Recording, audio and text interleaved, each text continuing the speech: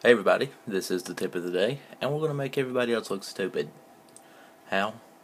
Well, surely you've been called, or been told, you have a mental problem, and probably jokingly by your friend. So you're right now looking at the muscles of the face. What does that have to do with anything? Well, we're going to make everybody look stupid. This little red part you see, hold on. This is horrible. This is going to shake so much. Okay, see my little mouse? This little red part right here? That is called the mentalis. That is a muscle in your face, in your chin. So the next time somebody says, you have a mental problem, say, no, my chin's just fine. And it kind of makes them look stupid. Now, how do you get mental out of mentalis?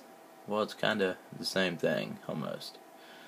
But in anatomy and medical classes, you kind of shorten it down to where it says mental.